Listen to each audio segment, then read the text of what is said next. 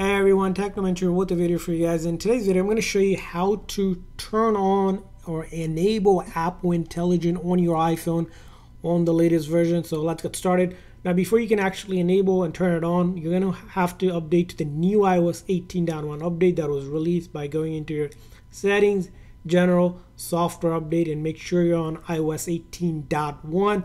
That is the official version. And once you have updated your iPhone, you're going to see a new setting called Apple Intelligence and Siri under the main settings here. And you're going to tap on that. Now, first thing you'll need to do is you're going to have to join a wait list that they have.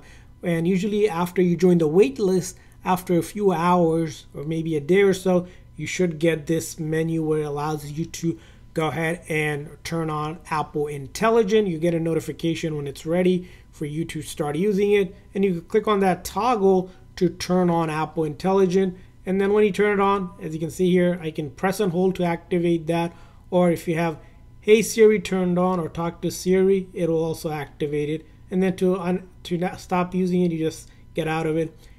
Hey Siri, can you tell me about Apple Intelligence?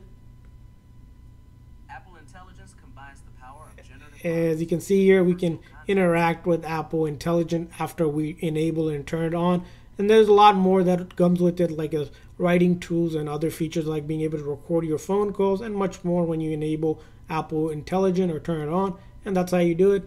And I hope this video is helpful. If so, please consider the like and subscribe button for more tips, tricks, and reviews we're going to be doing with Apple Intelligence in the future videos. We'll see you guys next time.